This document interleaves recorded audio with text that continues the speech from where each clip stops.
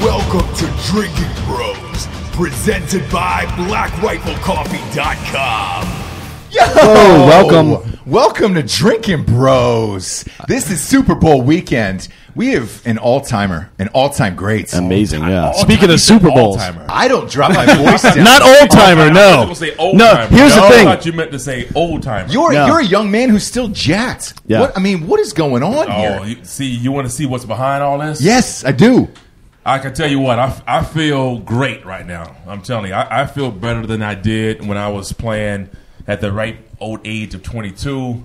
I'm 46 years old, and I'm telling you, I feel fantastic. And a lot of it is because I'm taking my product, the CBD drinks that we just have, and it's got, it's really transformed my life. After football, really about the last 10 years, I've been struggling with like joint and knee pain. Sure. Inflammation, anxiety, and for my entire life, I've been struggling with migraine headaches. So, been taking the CBD, which is in our products, and it has really transformed my life. And I'm excited that I'm able to share this and try to help other people transform their lives because I'm telling you, I feel like I'm about to train again for. You look like you're about to train again. I wonder what the plumber is because these pipes are fucking clogged, my man. You know what we should. There's some. You know what we should. Guns of Navarone right there. Do you know what we should do? Is probably say what his fucking name is at some point. Oh come on! If the audience doesn't know, it's Terrell Davis, the Hall of Famer. Hall of Famer. In my opinion, you went in a little bit too late.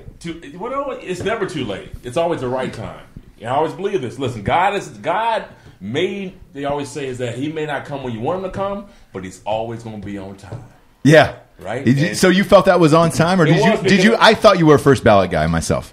Well, I certainly appreciate that. Probably just you felt that way. No, it wasn't. My fantasy football team felt that way. I love it. A lot of people. How many running backs got 2 Super Bowls and have rushed for 2,000 yards? Yeah. And league MVP. Zero, right? Zero. So when you look at those stats, how is there any debate in my eyes?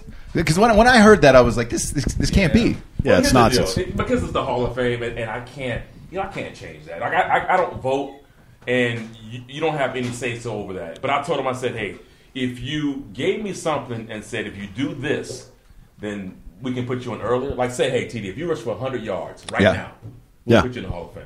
I said, then I can go train for that. Yeah. You can't control the outcome. Yeah.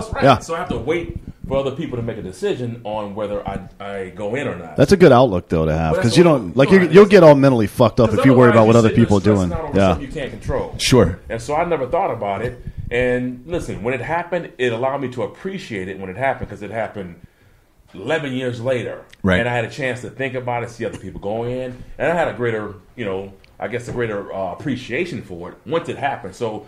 What I mean by God always says that he's going to make it happen when he feels like it's right for you. That's what he did. Cool. But was there any nights where you said, hey, God, can we speed this up a little bit? Because so-and-so got in. And I know I was better than so-and-so. Yes. Who was the guy that you thought you were better than that got in before you? Oh, here we go. Here we go.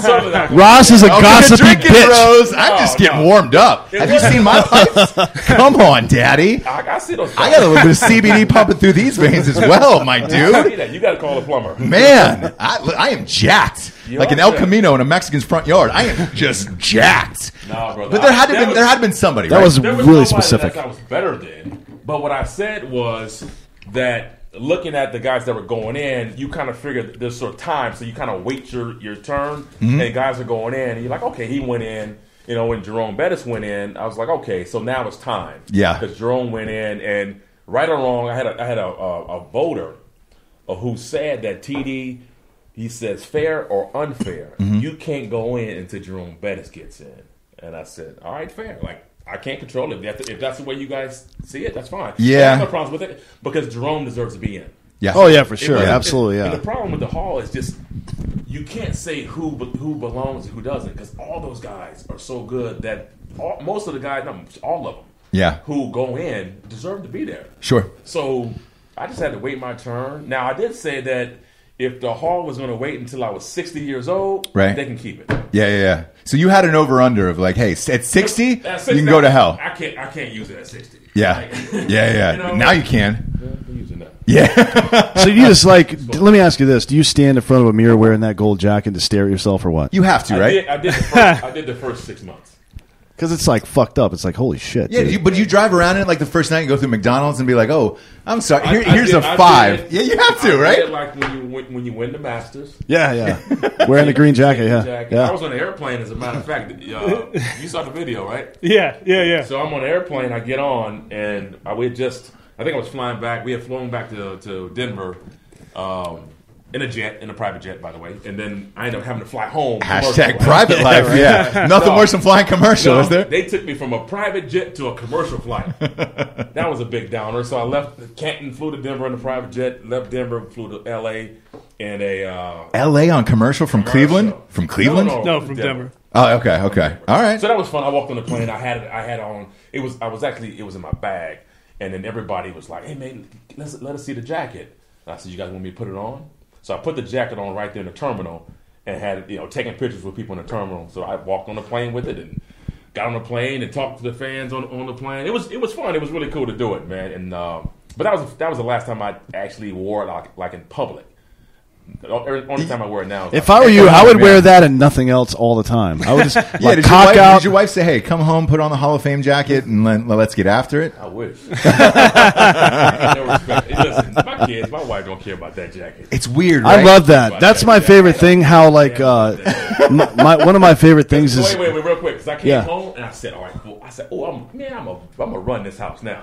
I gotta go with jacket. I'm not gonna take out the trash. I'm not washing any dishes. I'm not gonna pick up nothing." That's hilarious. That lasted for a day. One of my favorite things is when celebrity and athletes' kids are bigger fans of other people. Oh yeah, that's so funny. Did that happen with you? Oh yeah, absolutely. Who are your kids? Yeah, who they like? So Cam Newton is my oldest son's favorite. Really? Yeah. He's not going to win a Super Bowl. Yes. Well, do you tell him that? Like, hey, your dad won 2. That Cam Newton's not going to win a Super Bowl. It just doesn't register to him. That it will. Because Cam is so cool right now. Sure. Cam played in the Super Bowl. I mean, he played when he played against the Broncos. But he didn't win it. He didn't win it. They don't care. Cam's his favorite player. His favorite team, my oldest son's favorite team, the 49ers. My middle son's favorite team. He has 2 favorite teams for some reason. The Browns. All right. And the Jets. I like any kid so he who chooses an shitty underdog. teams is what you're saying. But he chooses an underdog city that's probably not going to win for a while. Yeah. Do you ever walk around and say, cool, those teams that you like, they're never going to have rings like your dad has? And then you show them the 2 Super Bowl rings? I tried to persuade them to be more of an L.A. fan. So the Chargers and the Rams. Okay, well, the Chargers, he'd be the only LA fan for the Chargers. No. Let's face it, they don't have one fan. They don't have one single fan there. I grew up a Chargers fan. I'm from San Diego, so I was a huge Chargers fan. They don't have one? No. Have you been there? Have you been to a home game? In the new because they play at the soccer field. You know that, right? It is all the visiting team there, and they were. It was that way in San Diego, but they got more than one fan. Maybe 2, 3, maybe 2. I would say stretch goals 3, maybe. Yeah, and it's nice to have goals. I had a vision board above my computer for many years. You know what I'm saying? Hey, you know what? Again, I want them to be local.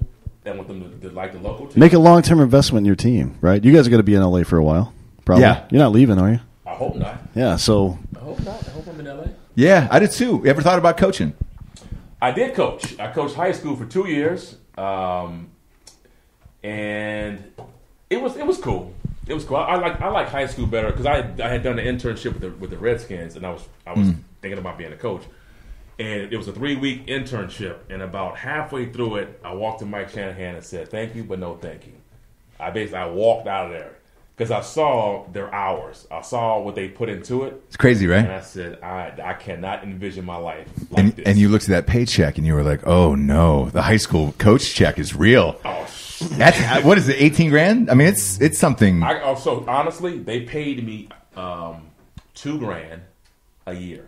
$2,000. $2,000. That's like a meal for you. Like that's like a Tuesday meal. No, of course not. I was there to help these kids get better and be better young men, and learn the game of football. And I enjoyed it, but high school, I just couldn't commit the time to it either. Yeah. So I would show up probably 2 days a week, and then their games were on Friday. Sure. And I catch their games, and I was just a position coach, and so the head coach ended up getting fired the second year. We had an all NFL coaching staff. Uh-huh. We had Ben Coleman, was offensive line coach. Byron Chamberlain was our tight ends coach. What high school was this? It was called Christian. Okay. It was called not Oaks Christian. I would have sent my kids there ASAP. I mean, well, we had just the program just started though. Like they built the program from scratch. Really? Okay. Yeah. Kind of like an Oak Hill Academy, like that type of joint. Scratch, and we were trying to schedule the big dogs. The problem was we were trying to schedule like modern day. We were scheduling Survey. Yeah, those guys have been good for years and years. And I mean, those are institutions where, look, you're moving your family there, so your kids are going to get a D1 scholarship, and it's the best of the best over there. And that was not a pretty theory. And then the second year, he ended up getting fired because we were scheduling such steep competition, and we only had like 19 kids on our football team. So we were getting our buttons beat. Wow. It was a battle of attrition, and we wouldn't make it. So they fired him and said, you're putting our kids in harm's way. And they came to me behind his back and asked me to be the head coach. And I told him I couldn't commit to it. And that's the only reason I was really coaching was because of him. I just couldn't put the time into it. Yeah. Any thought of coaching in the NFL ever? Like, no, I told you I did an internship, and I was like, I'm not doing that. Really? So no thought if somebody hired you, hey man, come on and be. How much you paying me, by the way? That's a good question. I also wonder how much you feel responsibility to pass your institutional knowledge on to the next generation. And there's a lot a lot of ways to do that without coaching, though, right? Yeah, you don't have to coach. You know, I'm in the media with the NFL, so I have a lot of times that I can see guys on the set at the Super Bowl, at the Combine. I get a chance to pull them aside and talk to them, and I'm not like obligated to be there and spend hours trying to do that. And I don't have to have a loyalty to one franchise. I can do it with everybody. So I try to do it a lot. Yeah. I call them up, text them like Saquon Barkley and Philip Lindsay this year, and guys that I see. Who do you think's the best young running back in the league right now? Oh man, Saquon's probably. It's got to be Saquon. What's up with this guy? He's pretty legit. He's the right? real deal.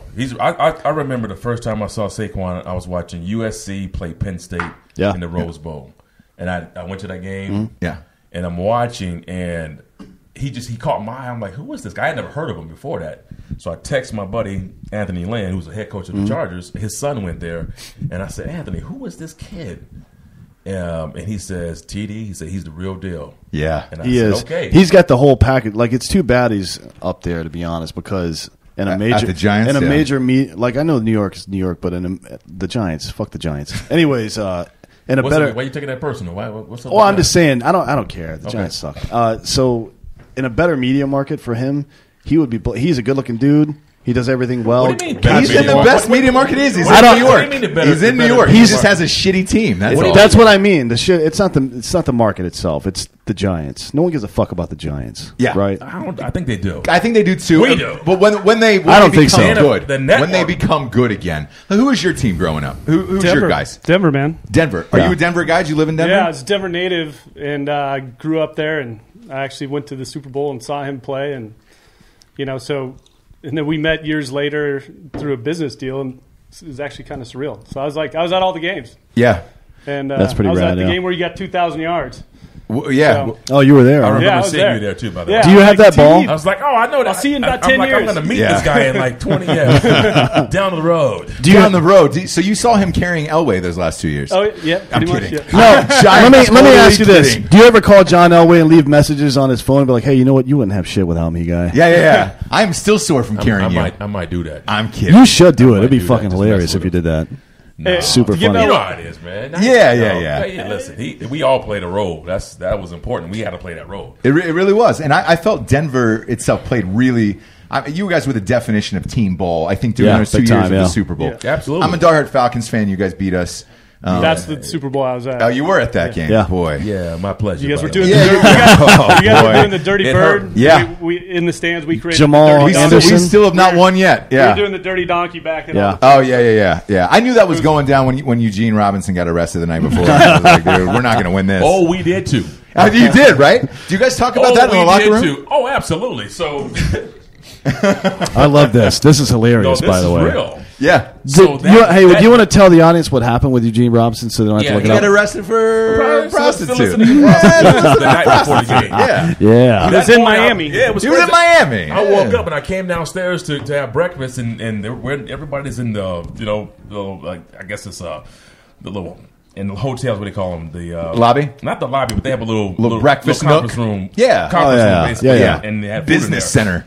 Fax machines everywhere. And I could just hear, everybody's flipping through the newspaper, and they're reading the newspapers all over the place where we're eating breakfast, and you can just hear chatter like, "Oh man, yeah." And then as soon as I walked in, somebody's like, "Did you hear what happened?" I'm like, "No, what happened?" And it was like Eugene Robinson got arrested last night, and the first thing I thought was, "Got him,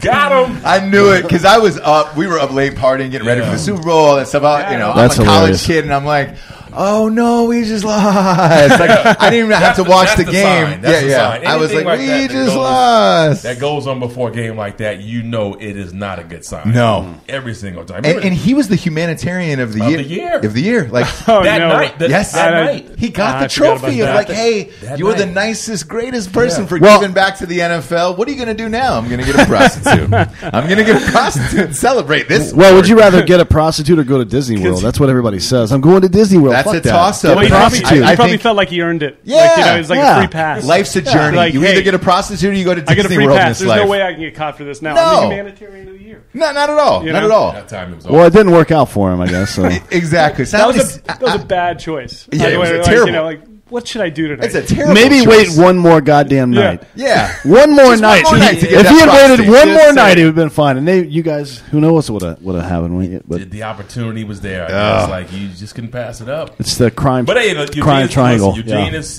he's a good friend. You know, I see him often, and I appreciate you doing. I appreciate it, but boy, Eugene. I love you as a Falcons fan, but in Craigslist, 200 roses means something else, brother. Come on, that's showbiz, baby. I know what that means. Obviously, how long did you end up playing? How many years? 95 to 2001, right? Yeah, 7 years. 7 years. I retired at the beginning of my 8th year. My 8th year, I was on injured reserve. Yeah. So I don't count that year. So it's 8 years, but technically 7. I love that's how great you were, that you only played 7 years, and you are a Hall of Fame running back, which is amazing. Did the injuries and all that stuff take a toll? And that's why you got it? Like, you left on your own, right? No. I didn't know that. I didn't know that. I just couldn't play anymore. So, really? Yeah, the game kicked me out. And so the last 3 years, I just couldn't play. And I was always hurt.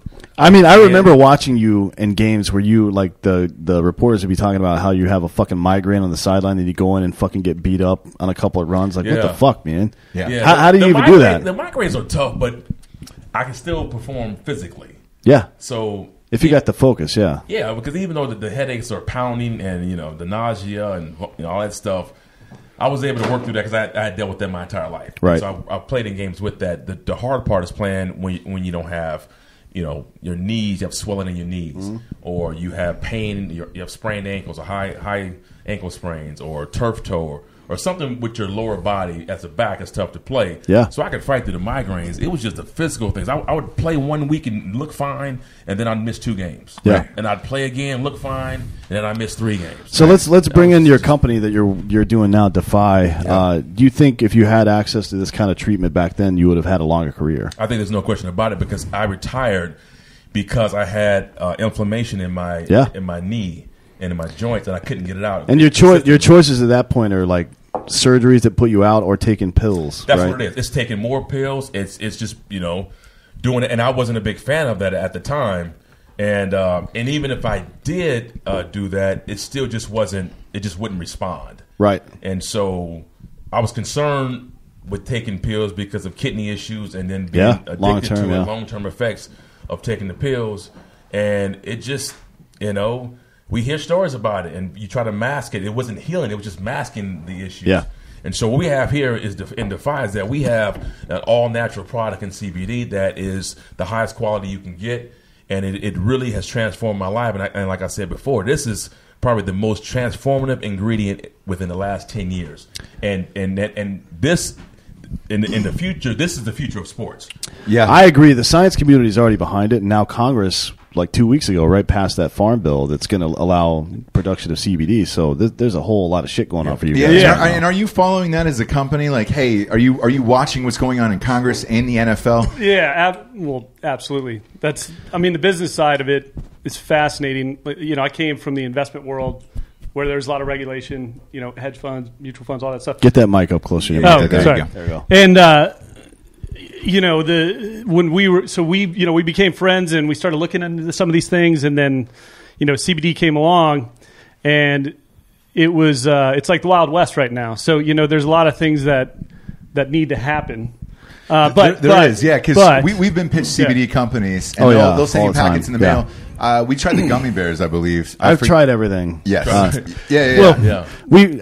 audience knows what I've tried. Yeah, exactly. Yeah. And some of the stuff, it's probably some good stuff, but a lot of stuff you have to really be careful because it might say one thing. How is it regulated? Well, especially if you're a fucking athlete that gets tested or something like that. Like you can. Well, if you have CBD, you should be fine. Yeah, but guys pop hot. You should be. Yeah. Guys pop. Ours has 0 THC. Yes, so right. Exactly. So ours is backed by. That's what I'm saying. When you talk about a difference in a product, the spectrum is as big as it gets, because you have people that are grinding this out in their basement to what we're doing, which is in a lab. It's scientific. It's scientifically backed, and it's measurable and repeatable. And so, the regulation and there's standards that need to come into it are going to be actually a good thing, because right now there's a lot of fraud. There's a lot of snake oil salesmen. There's got to be a lot. We get pitched it all the time. That's why I bring it up, because in particular for veterans, they always go the veteran route and say, no, it'd be great for them. And I was like, great, send us a sample. And then Dan will try it or whatever, and be like, this I don't feel anything. This is shit. Yeah, and the other thing too is a lot of the products out there. So that's why it's taken us so long to get to where we are, because we did it the right way all the way along, from the formulation of the drinks to the type of who we're getting the CBD from, to the delivery system. Because everybody, I can't tell you how many meetings we went into where people were like, nobody else can do what we do. This is the best thing that everybody says. I know, that's bullshit. This is the best thing ever. Really? That's what I used to say to girls in college. No one else can do what I do. What I'm going to do in the bedroom tonight is going to be the best night of your life. Like, it's not true. It's not true. It worked a few times. It worked enough times, but I knew I couldn't deliver on that promise. Yeah. So it's the same thing, and so there, it's that's why we're excited about it, because we know what we're doing is right. And when the FDA comes in, as they should, we want to work with them, not against them. We welcome all that stuff, but there's a lot of people in the industry that are there to make a buck and get out, right? And they're going to be forced out at some point. Yeah, but turn and burn, right? Yeah, turn and burn. And the other thing too is, and this is a big problem that we found. There's a lot of products on the market that say they have CBD in it. We tested them. Some products don't even have. There's nothing in it. What are they using as a substitute? Let me ask you. It's probably just oil and filler, right? It's bullshit. Who knows? Probably nothing. I have no idea. I've probably taken, because we've tried a lot of this stuff, and I've probably taken some stuff that I shouldn't have taken. But was there nights where you were like, "Oh shit, that was not CBD. This is." I was like, "This is fucking peyote, bro." Yeah.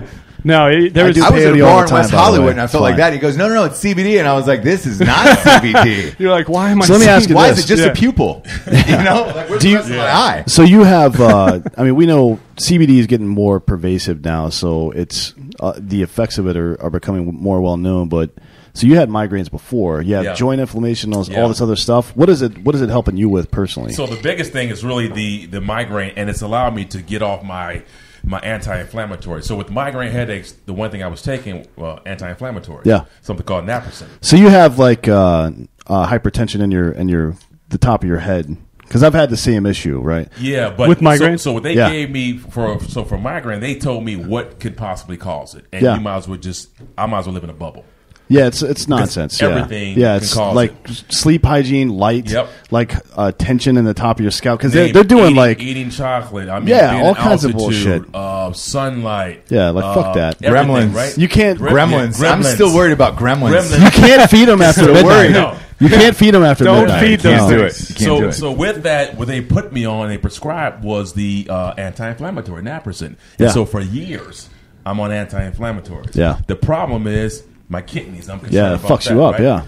And I'm always worried. So I got off of it for, I don't know, a few weeks. And I'm like, okay, I'm tired of taking it. I'm not going to take it. But I'm always concerned about a migraine. And sometimes the migraine comes. Yeah. Well, the last year, I've been taking the CBD, and it really acts as an anti-inflammatory to me. So I can't make any claims about anybody else, but it has allowed me to stop taking my migraine medication, which is awesome. And that's why I feel so good. I don't worry about having an episode now. I'm not afraid to go work out, because working out was actually one of the causes. I had exertional migraines. Yep. So I can play football, and the trigger could just happen. Right. I can go lift weights, the trigger can happen. I can look at a light, the trigger can happen. I don't fear that anymore. So that's how it's helped So me in frees my you life. up to live your life. Exactly. Well, You're not always walking around on the eggshell just trying to figure out. 'Cause I used to fly an airplane.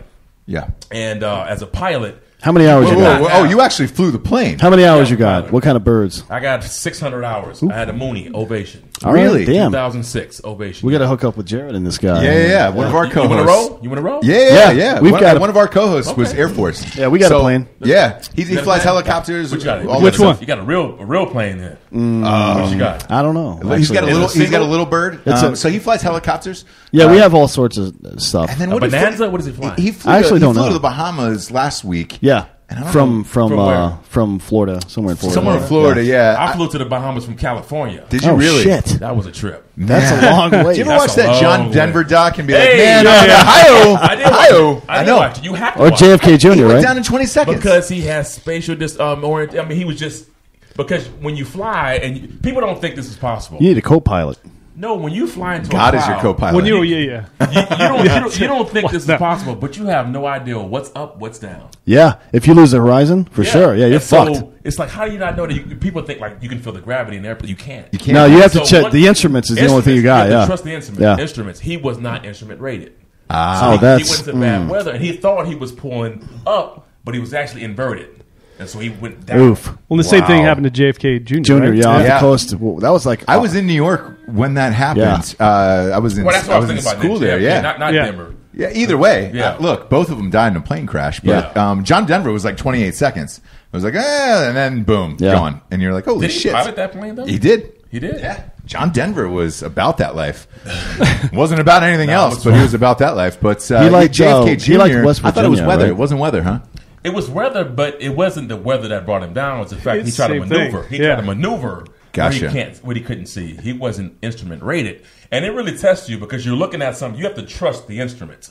If you go off sensation and what you think the plane is reacting to, it is No, that's bad time It's right not there. good. Yeah, Yeah. You don't want to do that. It's not good. So you still fly today? I do not fly today. Why not?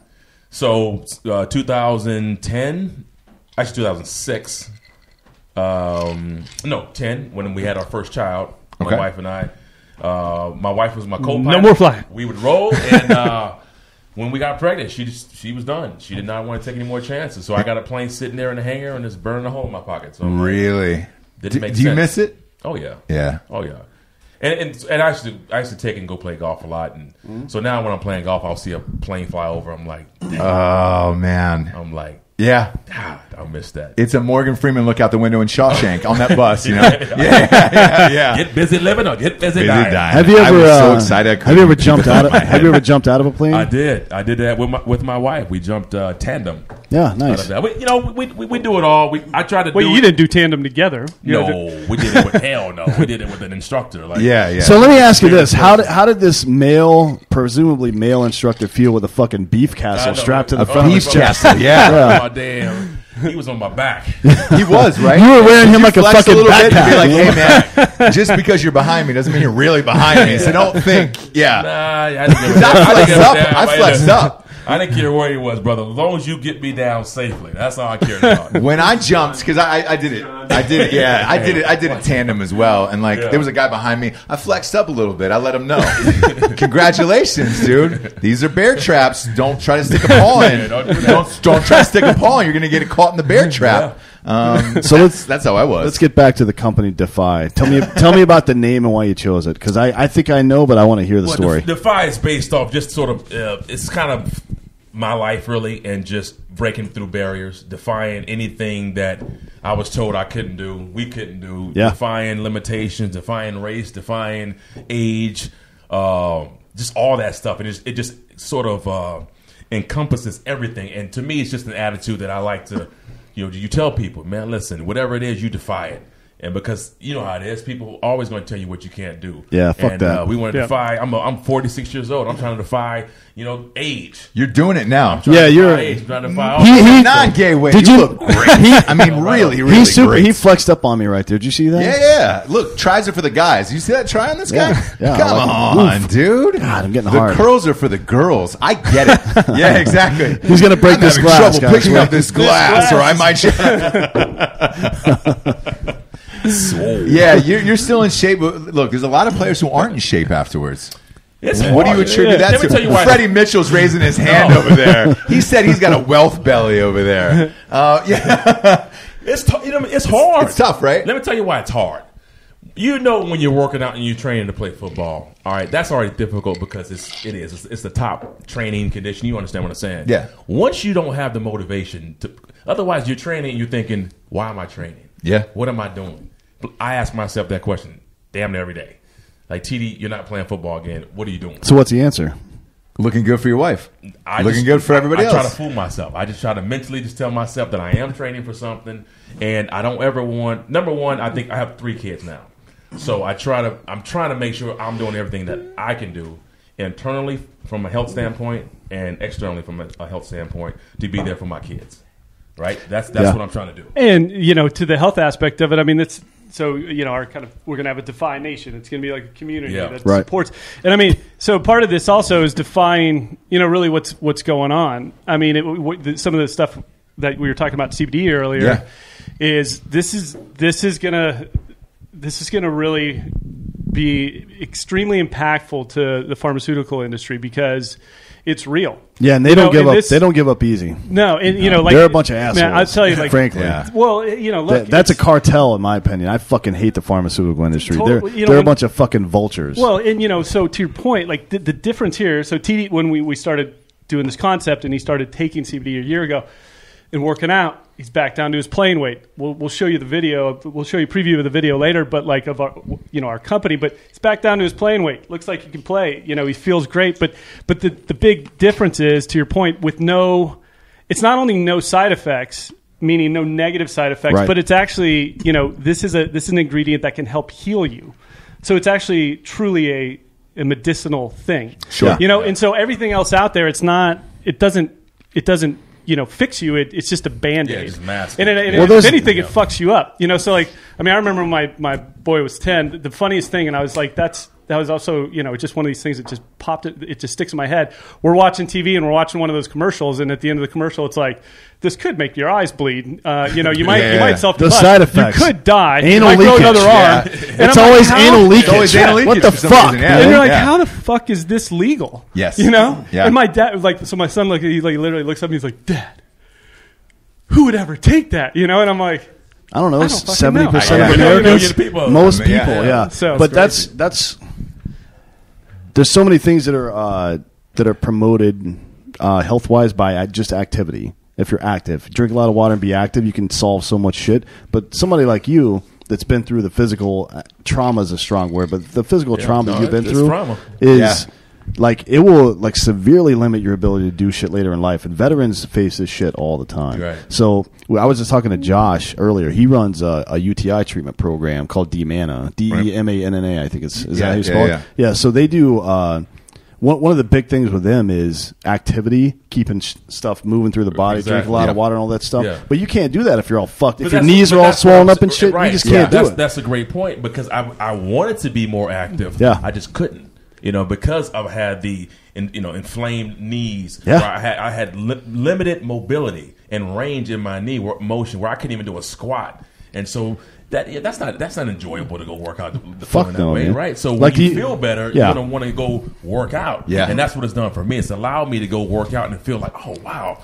And it's not just a physical thing either. It's a psychological. Like, endorphins get released, serotonin is increased. All the stuff that makes you happy as a human being happens when you're active at a more efficient level. There is no question. It's ridiculous. So when I see something like there's been so much resistance. I think people are starting to fucking calm down now. Yeah. But there's been so much resistance to CBD, even though there's no THC. Well, it's ridiculous, man. So back to the Defy. Yeah. our real angle here is to create a real mainstream product. I mean, that's what we're doing. I mean, it's almost like the anti-drug campaign, because everybody's so focused on, well, it's some way associated with marijuana, even though whether it's hemp or it's not. That's not what this is about. This is about something that can be helpful. So, when you see kind of our kind of campaign, if you will, it's about the opposite of drugs. And it's these other brands that have been out there for years. They don't want to see this come out. So they're trying to keep that. They're trying to keep the angle on it about the THC side, the psychoactive side. Pfizer and these companies that produce Percocet and all this other bullshit, they're afraid to death of you guys. They're dreading this whole, like 2 weeks ago when that fucking Farm Bill passed, they're like, fuck. It's coming. It's coming. What? It's coming soon. And like we're coming. And look, we travel everywhere around the United States for the biggest games and all that stuff. You and I were in a city where they were actually putting shots of CBD inside drinks at a bar. Yeah. You pay an extra $2 and it was like, oh man. It's almost still a little bit taboo where you look over your shoulder and you're like, yo, can I do that? Can I do this? It's coming fast and it's taking over. It is. And I think this year, if I'm not mistaken, it would be the first year that there's going to be a Super Bowl commercial that's ran with a CBD card. No, really? I think it got booted. No, it was a marijuana-based commercial. It got nuked by the NFL. By the NFL. $5 million for a 30-second spot. It was a spot about I thought it was just CBD. No, they talk about both. They talk about both. Yeah, that's why I got nixed. Yeah, but that's stupid. That's stupid. Like we can drink this shit, which we're murdering ourselves with slowly over time. But you are, Dan. Let's face it. I've never seen a human drink like Dan. If you don't know D'Anthony Hollaway, this guy double Tito's everywhere he goes. His name is Double Tito's. Yeah, Double Dan. Yeah. I don't double down. Double Dan. Exactly. It is what it is, man. Get your double Tito. The point is that I could smoke weed every day forever, and because THC is fat soluble and not water soluble, it's going to clog my neural channels a little bit. You got to flush that out every now and again, but there's no long term damage to my liver and kidneys, my pancreas, etc. That this fucking alcohol is fucking me up. I know. You know what I mean? But it's okay to drink that. Yeah, exactly. It's so stupid. Okay. Not only is it okay to drink that, but like you take pills, for example. Great, it's okay to prescribe that. What's the harm and danger in CBD is what I don't like. Why are you resisting that when you'd rather push everything else that could actually kill you? Well, look, think about, I mean, when marijuana was first made illegal, it was because Hearst it was about hemp paper. It wasn't even about the timber industry. It was about timber versus hemp. They wanted to control the paper production in the 1930s. It's fucking bullshit, dude. I mean, if you look at the they history, didn't even call it marijuana back then. They called it cannabis, and then they changed it to marijuana to make it sound more Hispanic, to make it scarier to Americans. And that's where Reefer Madness came out. So it was big business. Have you ever watched Reefer Madness? It's so. Oh my god! It's so funny. Yeah, it's so funny. It's like you were gonna die. Marijuana use. Like it's all these teenagers hanging out with like people in their 30s, and the people in their 30s are smoking weed. So the teenagers start doing it, and then somebody gets murdered at a fucking party. Yeah, because you know how often people that are smoking weed just randomly shoot people. Right? Yeah. That's as opposed to zero alcohol. times in life. Alcohol never causes fights. No. Oh my god. Stupid. You go. It's actually on YouTube. Madness. It's on YouTube. Right. It was made by the United States government. It's a massive Broadway play. It has been. It's for so years. funny. Oh, you're talking about the real Reefer? Like, yes, you could go on YouTube and watch that shit. Yes. Oh yeah. They made a fucking like promotional video. They made a play after it, and it's so a Broadway funny. play. Like Kristen Bell was in, like a bunch of people. This is going on for years and years and years. But originally, it was a scare tactic from the government of like, hey, here's what happens if you smoke reefer. Chances are you're a bad kid. It's so you're gonna funny. Die. It's so funny. And if you watch it, you're like, no way is this going on. But then the next commercial after was like, cigarettes are great for you. You should smoke them on airplanes. 9 out of 10 doctors for fucking American Spirit cigarettes. Like, what the Remember fuck? when people used to smoke on planes? That was the crazy. That's like weird. Think about it. It was the craziest thing ever. Oh yeah. Just hot boxing in a plane. Weird, People right? And then they were built. Ashtrays were built into the know. seats. Oh, yeah. I was a child, but like, I mean, I remember. I still remember flying on planes that had the ashtrays and the fucking I remember I was on TWA. Remember TWA? Yeah, I love TWA. They don't exist anymore. There's nothing like an airline stewardess from TWA. I mean, just smoking as they served you, too. Yeah, they don't give a shit. They were smoking. Yeah, they were like, can I use your ashtray? Everybody was partying. Is it a Everybody double was T? smoking. I mean, they had players at halftime of games smoking cigarettes. Oh, in the yeah. locker room. One of my favorite Still my memories faves. in sports is Jim Leland from the Pittsburgh Pirates smoking in the dugout. Yeah. But there's no rule against it, right? So he just did it. He didn't care. There is Yeah, now. back There is back now. in the then, day. it wasn't. There is now. No, Yeah, it's great. great. Coaches were smoking. Yeah. Everybody was smoking. It's fucking hilarious. Yeah. There's Mad a Men. famous shot of one of the Super Bowl halftimes where the quarterback is smoking in a locker Namath? room. I don't think it was Namath. I thought- Didn't he smoke on the sideline one time? Yeah, he smoked on the sideline. Yeah. But there was another guy in the locker room. It was for the Colts. Quarterback of the Colts. He was great. And I'm going to Unitas? get killed for this by our fans. Was it Johnny U? Yeah, I believe Johnny, so. yeah. Was it really? I think I might get killed by our fans for this, but yeah, smoking and just at halftime, just thinking about life, and you're like, man. It's like, man, I got to chill out for a second. Yeah. So let me ask you this: with Yeah. the CBD, did you originally start with marijuana? Were you smoking that, or trying to No. secure your pain at all? Here's what's a crazy fact. I have never smoked marijuana in my life. Zero. Really? Never. So this isn't like a Barack Obama thing where it was just like, hey, I did it once. I did it once. No, never. So there's And the reason- there's the no reason- pictures coming out from when you were in I college. can promise you, no. There's nothing out there. So, and the reason is, so when I grew up, my dad would actually give my brothers and I, well, he didn't give to me marijuana. Yeah. And In LA? no, this is in San Diego. Yeah, he grew up in San Diego. Yeah. Pay attention. Sorry, same city. Let's face it. California's California. So my dad smoked and stuff around the house, and even at a young age, I always wanted to do things opposite of what my brothers were doing. So they were smoking. My dad would give it to them, and not that I knew anything about what it would do and all that stuff. I just didn't want to do it. And so, as a kid growing up, I was always trying to do it the opposite. When they do something, I do something opposite, different. As I got older and realized what it was, and had friends doing it, there's something about it where I just didn't want to go that way. And when I started playing sports, Yeah, obviously you have to avoid it at that right, point. then, Yeah. then I knew I certainly didn't want to mess with that, and I didn't know anything else as I got older. But I was drinking probably at the age of 13 or something. I didn't like that. And I don't want to experience anything else other than that because I was afraid that can lead to other things. Gateway drug. That's what in my mind. That's what I thought. Yep. So even as a guy that was being peer pressured into trying to smoke that at parties, I wouldn't do it.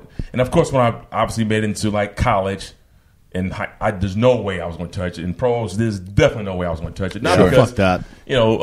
It's not worth it, man. It just wasn't worth Yeah. it. It was illegal. We couldn't do it. Too much money on the line. I didn't want to mess with it. So where do you think that's going now with all the CBD stuff? So if you take these CBD supplements on a regular basis in the four majors, so baseball, basketball, hockey, and football, are you gonna pop hot if you're taking a CBD product? Well, so not on ours. Yeah, not on ours. Because they test for THC. They test We for have THC. zero. We have zero. But are you guys on that list for all the major sports that like, hey, if you take Defy, you're good? Well, there is no. I don't even think there is a list yet. There's but for Major League Baseball. There Not is, right? Yeah, For Major League Baseball, they have a list. We would love to work with the NFL into setting guidelines and letting our product be the standard for what they will look at and say, this is NFL approved. It's But NFL approved. The reason why I think that it is not going to happen is because the NFL is not making any money off of it. I think eventually they will get into CBD, but they want to make some money off of it. Even with gambling just got legalized in all 50 states, and they just partnered with Caesars Hotel. Caesar, yeah. Yep. And it's like, hey man, we Especially now know that you're the getting Raiders, into yeah. gambling with Caesars. Like we see this. But Do here's you the think deal- that's eventually going to happen with CBD? But here's the deal. I think that they're not going to have a choice at some point because it's going to be right now. It's heading in a direction where players will have the right to use it because it's not going to be. Well, you guys got the it won't be negotiation illegal. coming up, right? So the new collective bargaining agreement's coming up soon. It comes. There's I think 2021. 21, yeah. Yes. They're already in negotiation now. We were talking to a couple guys last night. So now is the time to make that move, I think, right? You have to Make the push. you have to make the push at some point Absolutely. because it's not about now. It is, but it's not just about now. It's about the future of the league. And if this Yeah. CTE stuff and all the injuries, Yeah. the 18 the life cycle of an NFL player is now down to 18 months on average. It used to be 3 Wow. years. Yeah, it used to be Yeah, 3 yeah. years. Like, what the fuck, crazy. Man? At some point, you have to protect it. Like, I do a lot of CPG, like consumer packaged goods stuff. If I realized my product was getting fucked up way too early outside of my window of max profit, I would do something about it immediately.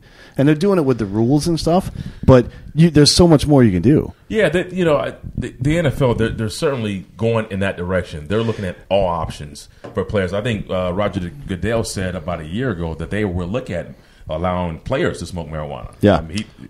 He said it. So he said it. It was 2017, I think. That's a while back. He said that. So they're exploring this every day. They're not sitting there saying we're not looking at it because they are. The NFL is not sitting back saying that they don't want to mess with it forever. They're saying, let us just take a look at it. And like you said, they're kind of slow to react. They're like one of them. Very slow. Here's the problem with that. The NFL sees themselves as a product, and they are, for sure. Yeah, absolutely. So they want to react to the community properly, but they're also a trendsetter. If the NFL comes out and says, you know what, we've looked at CBD, and there's no THC in it. We're going to let these guys do whatever the fuck they want CBD-wise. The rest of the country falls in line. That'd be huge. Like, no shit. Yeah. That'd be huge. It's fucking billions of dollars a year. Yeah. Everybody's invested. 75% of Americans watch the Super Bowl. Something like that. It's an incredible amount of people. So they can fucking step up for once and take a leadership role and make this shit legit. You know what I mean? The stuff that science is already saying is legit. But will they? And players, not just science, but players and businessmen, everybody except for the pharmaceutical industry is like, hey, we should definitely do this. Yeah. The NFL needs to step the fuck up and do something. Well,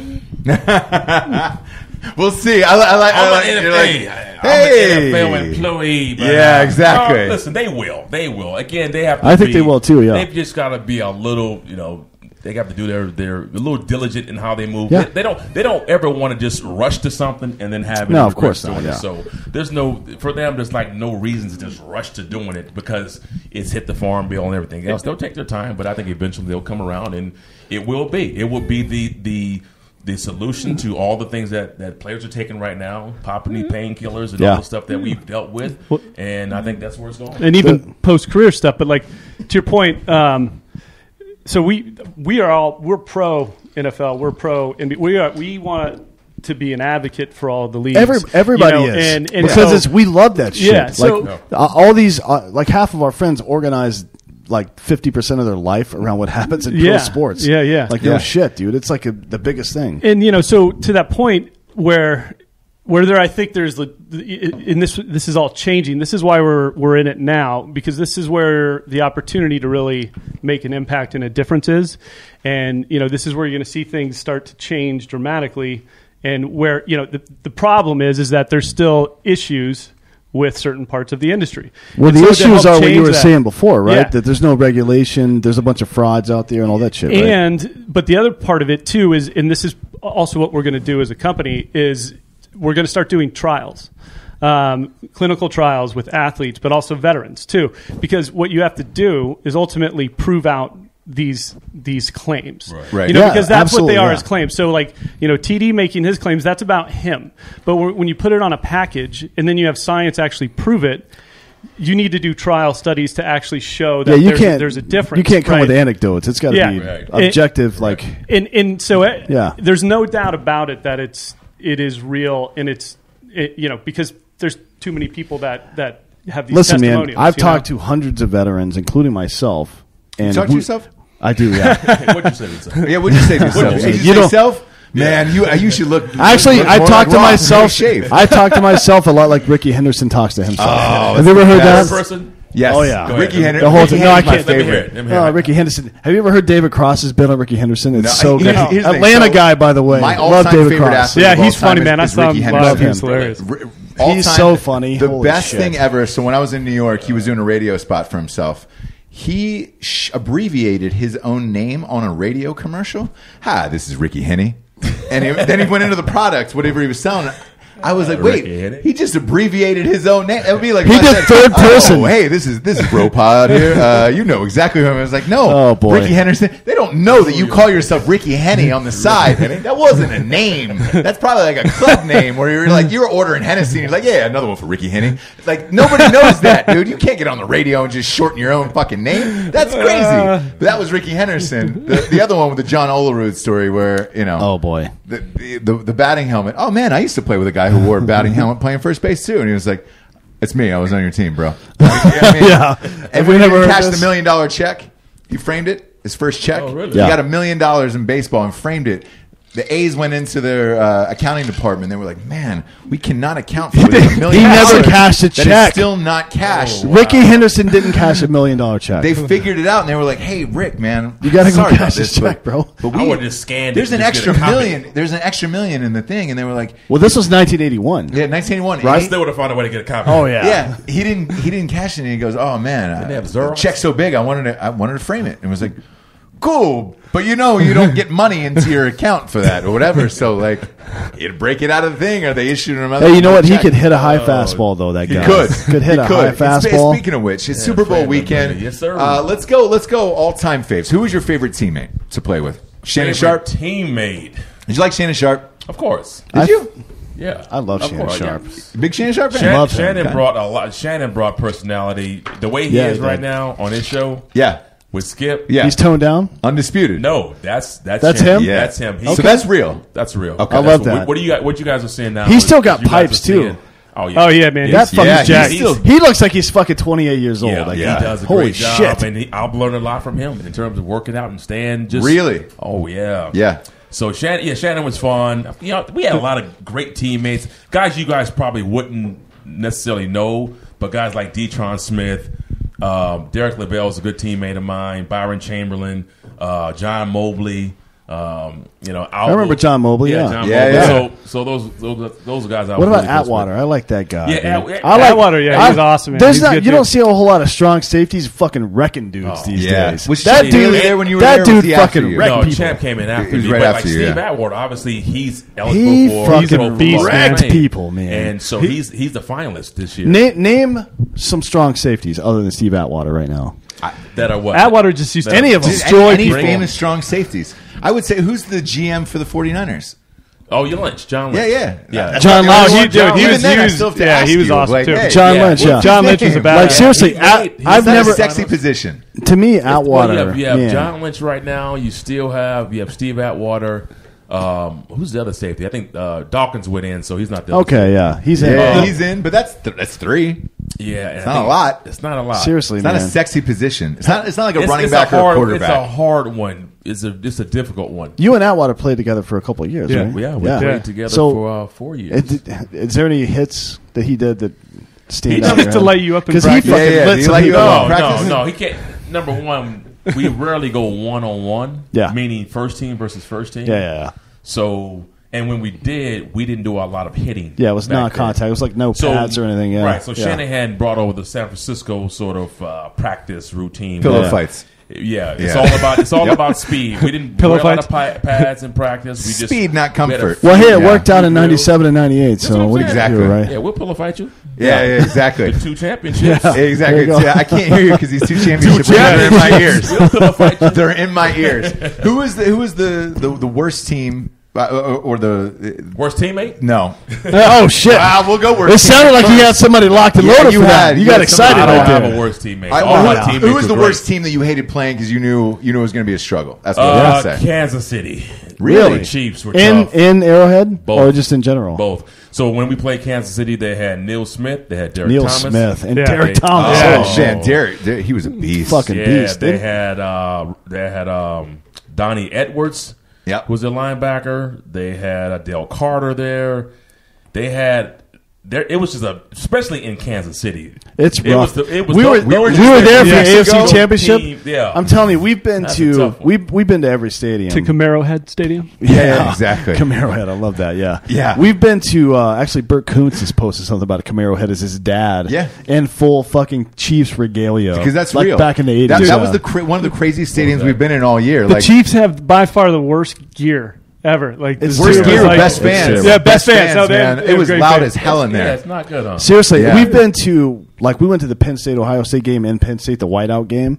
112,000 fucking people. It's loud. Arrowhead's louder. Yeah. Yeah. Oh, no, It's you know, ridiculous. for me, Yeah. it was the loudest stadium I played in. Like, how do Yeah. you deal with that as a fucking running back? Like, you're just doing hand and arm CBD, signals bro. at that point. CBD, dude. That's the solution to everything. You're Make just sure- doing make sure you're hearing. you're just doing hand and arm signals, right? You can't fucking hear anything So that's did you going watch on. the Rams play the Saints? The Saints, yeah. Yeah, we saw it from the parking lot because we were doing a live show. They're, Okay. they're doing So like we they're went to the doing game, like yeah. beach volleyball signals behind the So quarterback's they're back, doing- so all did- sorts they of stuff. Did too much. Yeah, When you play in a loud environment, you have to nix all the different audibles. You can't go into a loud environment having all these hand signals and different checks and all that stuff.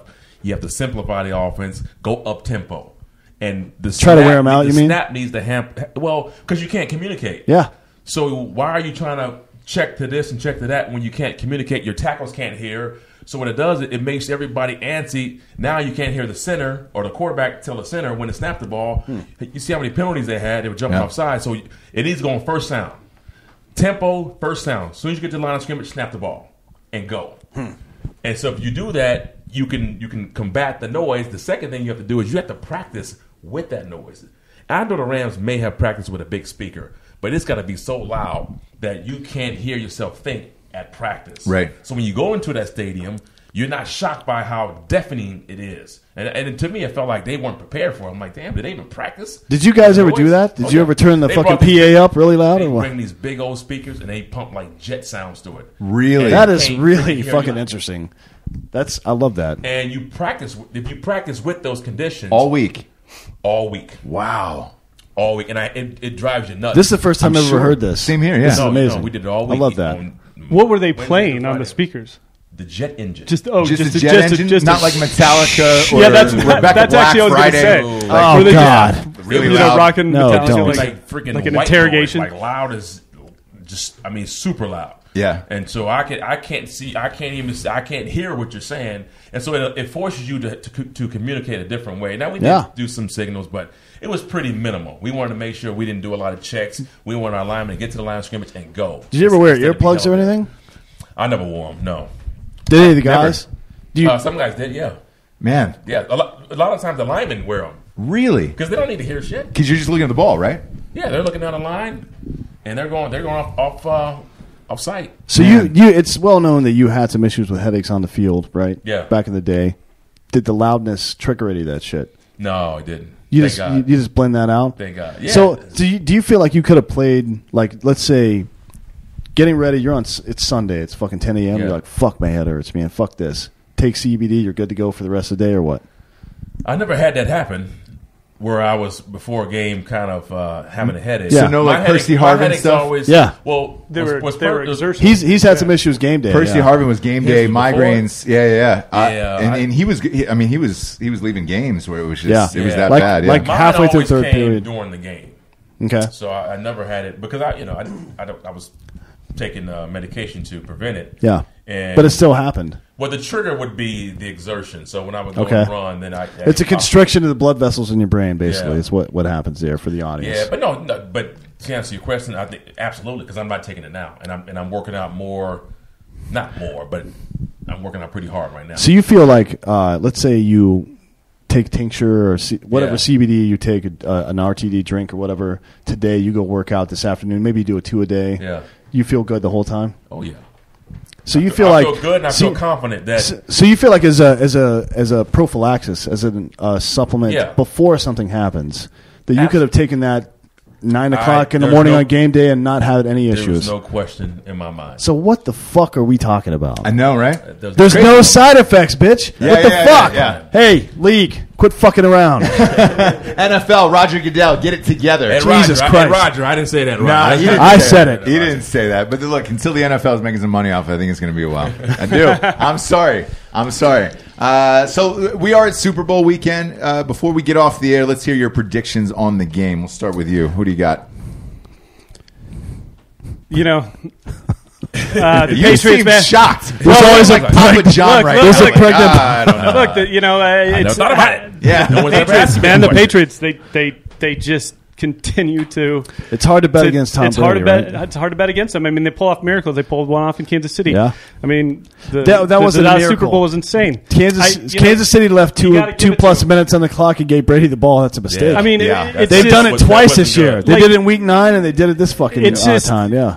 There's no team that's ever done what they've done. It's unbelievable. So it's hard to bet against them. So I would say the Patriots. I got you. Who you got? TD, who you got? He's an NFL employee. I don't know. In real life? This will air after the game's over. Time for another drink, probably. But after the game? Yeah. This will air after the game, yeah. So how you want to ask me who the hell I got? Because so we can embarrass you afterwards for being wrong. We always do it. All right, I'm going with the Rams. I like that. I'm going with the Rams. Ballsy. Here's why I'm picking the Rams in this game. I want to hear this. If you were to look at these teams and you didn't have any names on these players, or at least the names of the teams, and you said just strictly on just talent alone. Madden ratings, yeah. Yeah, just who would you pick, right? You probably give a check mark to the Rams, right? Correct. Brandon Cook, C.J. Anderson, Todd Gurley, and Jared Goff. How we give it to the Rams? But I know, but just listen. And then the second reason I would say is when I look at teams, I try to find what have they gone through. Are they battle tested? Are they a team that can overcome adversity in a game? And when I look at the Rams, I look at their entire season. This team has been battle tested. They've had 7-1 on the road. 7-1 this year. on the road. That's outstanding. That is crazy. They go from playing a game in Mexico where the game gets canceled. They go back home and they play. Yep. All the fires in L.A. These guys have been transients for the last couple of years. They're still transients. They don't have a They're still transients, yeah. And then the shooting, all the emotional things they've gone through, and then you talk about the NFC title game where you're down 13 points to the New Orleans Saints in New Orleans, and that's loud as hell too. We were at that first game, Rams New Orleans, and you find a way to win that game. I got to roll with that squad. I like that. I like that. You know what I'm saying? Because I've been there before, and I know what that does to a team. It hardens you. It hardens you to absolutely, where you've gone through, and you have calluses now. It's like the Warriors. They're down 10 points going into the fourth quarter. Like, we're still going to win. We don't care. Yeah, right. Like, you see the confidence. What it did you to see them, it. right? What it did to them is it built that mental. It strengthened their minds. Like, okay, like you don't panic in those big situations. That panic where with some receivers, the ball goes through their hands sometimes. Do you remember that? We're not going to say who they are, Alshon Jeffrey, because I'm not into just saying, to name dropping Alshon Jeffrey, but had he had caught that ball, that would have been it. Yeah, catch the ball. Big Dick Nick is in the Super Bowl, maybe. No, maybe not. So, see, we always think that everything's automatic. What if they missed the kick? It's true. You're absolutely right. You still got to kick the field goal. Yeah. But at some point, down the line, somebody's got to take some blame somewhere. That ball was in his hands.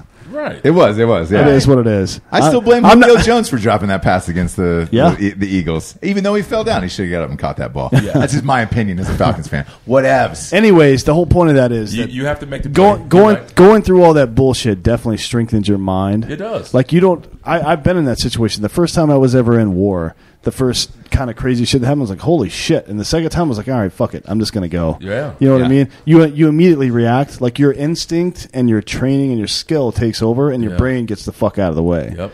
And I think that's, like, to your point, it makes total sense to me. It makes total sense. That's my perspective, and I see that happening to them. So I'm picking the Rams. And I got to throw a third one here. Just the way Todd Gurley had that last game. 13 His yards. last two games. 13 total yards. No, he had. Remember the Cowboys game? He had a nice game. He did all right. Actually, the last three games. So I guess so. Really, three out of the last four games, he had fewer than 60 yards, 70 yards. Yeah. But he's still Todd Gurley, right? And that's why I'm saying you still have this beast who should have been, or at least he was mentioned as league MVP pretty much the entire season. Yeah, right. I think it's a great matchup I will be shocked.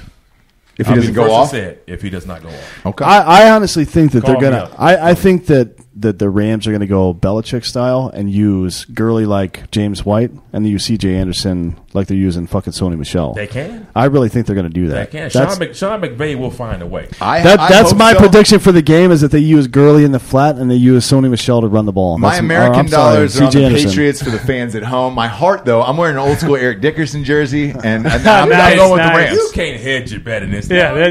I'm not hedging a bet. My money. I'm sorry. My money is actually on the Patriots. TD just called my heart, though. Like I want to see the Rams. Nope. TD TD just called you a pussy, bro. I don't know. How did that end up? Let's get some tape measure and start measuring guns, brother. I'm pretty sure he would murder the shit out I of you. just simply said you gotta pick a team. I did. My wallet picked another team. I can't control my wallet.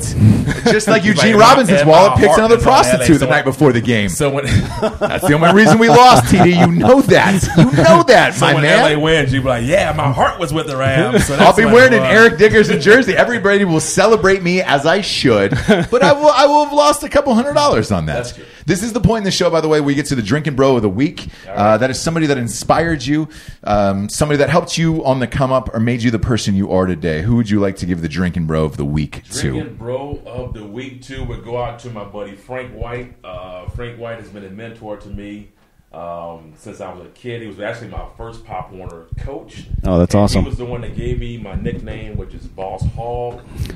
Yeah. So you're an old Dukes of Hazzard guy, is what you're saying? Hell yeah. I wasn't, but he made me Boss Hog, and he's been in my life ever since. He's actually here, so yeah. That's awesome. Frank White. When you say here, you mean He's in Atlanta. He's in Atlanta. Atlanta, That's yeah. great, yeah. He's and he just had back surgery, so he's got this like contraption on. He looks like the Terminator. Man. Walking real slow. He's walking slow, and he showed me the picture, but they put all these little pins in his spine. Oh, shit. Oh, God. Vertebrae, and it's like I was squirmish. I couldn't see it, but he's feeling better, man. So give big ups to Frank White. Good. Man, big ups We to love Frank that. White. We love Hey, that. big ups to you guys. Big ups to Defy. Yeah. Big ups to Yeah. TD for being on the show. This is a childhood dream. You won me many a fantasy football champions, man. This is a blast. Did you win any money? By the way, Got $80 for you on wooden nickels. That's all for you. It's wooden nickels. Yeah, because Nice. I go last century. Yeah, yeah. I still Yeah, like to barter with people. Absolutely, you yeah. know. No shit. I treat myself like an old Century peasants. Oh, here's some wooden nickels for you. you know, and I move on about my day just because I like to have some excitement. Tell us Why where would you you? can tell Why us would where you? we can find you and your company and social media Yes. and on the internet. all right, Bo, hit him up. DrinkDefy.com. You can certainly find I'm us sorry, there. it's drinkdefy.com. Okay. And then what else, Bo? And then all the social handles are under Defy. Same. You know, Okay, at Defy. Defy one like word. at Defy. Okay. That's Yeah. great. And what How'd about- you get that? DEFY. I couldn't even get my own We, name. DEFY. We bought it. You did Yeah. buy it. Stop. Did you really? How much you pay for You know, it? get my own trademark name. is a tricky thing, man. It's a we, pain in the ass. Holy we shit. found an Gotta pay for opportunity. It actually was the name we were. This is all kind of. It's all been very serendipitous, man. It's Sure. all kind of happened the way it should have.